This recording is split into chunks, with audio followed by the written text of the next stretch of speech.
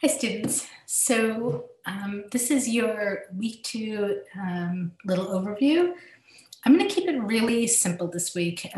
We still have people joining the class. I don't want people to get too far behind. And this week is a stressful and complicated week. I've heard from some of my students already that they're having trouble focusing. Once we're past the inauguration, I'm hoping that everything will come down and week 3 will be better. So in week 3, we're going to start kind of more actively doing the work of the class in terms of doing lots of writing exercises, reading stories from the anthology, and you're going to be leading little analyses of them. For right now, you should just be writing, basically. I think all I'm going to ask you to do this week is keep writing, aim for at least 1,000 words. If you can do more, that's great. I will have co-writing again on Saturday from 10 to 1. If anyone wants to stop by, that can be really helpful and productive. And I'm just looking at the syllabus to see if there's anything. All right, and I think if you're behind on anything, please catch up. You were supposed to do an intro, a one-page summary of where you are in your writing.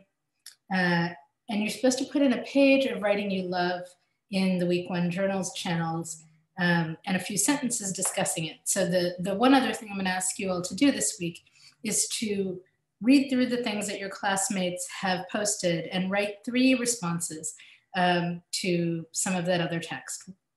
Ideally, you want to start thinking like a writer as you approach these, so as opposed to a reader. So really focusing in on aspects of craft. That could be things like plotting, language, point of view, scene, setting, structural. And these are excerpts, so you won't be able to do the kind of analysis you could do on a full story. But there should be something that you can talk about. The exercise that we did in class on Wednesday was a language-related one. Next week, we're going to do chapters 1 through 3 out of Le Guin. So you're going to do that exercise again with a little more time. So if you have the book already and you want to start working ahead, you can do that too. You can read those chapters and you can start doing those exercises. We're going to put them up on the Slack, and have and you'll comment and give feedback on each other's.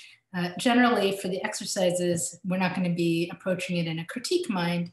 It'll be more praise-oriented. What do you note that people are doing that you like? What's interesting? What caught your attention? What would make you want to keep reading? All of that is worth paying attention to and noting and telling your classmates, because if you sign up for this class, probably you are already writing something well. You're doing some aspect of writing well, and that's why you're interested in this, right?